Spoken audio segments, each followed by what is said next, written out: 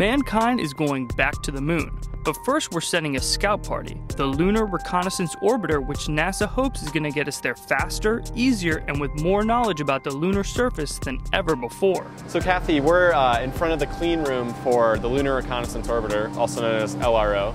There's quite a few instruments on the spacecraft. What are the most important pieces of it? Our instrument suite is 6 instruments and 1 technology demonstrator. To get a closer look at those components, we climbed into bunny suits and headed into the clean room.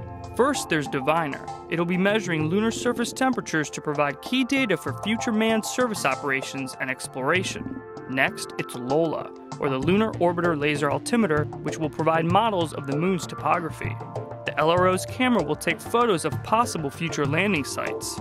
Finding near-surface water ice deposits will be the job of this device, called LEND.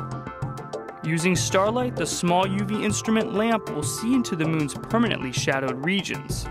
And finally, there's Crater, which is carrying a human tissue equivalent plastic. The reason we're doing that is to make sure that when we send humans to the moon, that we understand the effect of cosmic radiation on the human body. All of these instruments will combine to give us a new and more detailed perspective on the same old moon. Well, essentially you're building that roadmap for the moon. More like a GPS.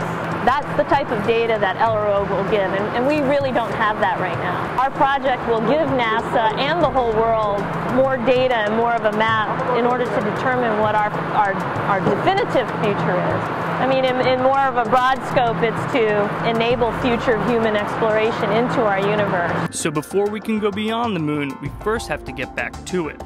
From Goddard Space Flight Center for Discovery Channel, I'm Dave Mosher. And I'm Jorge Ribas.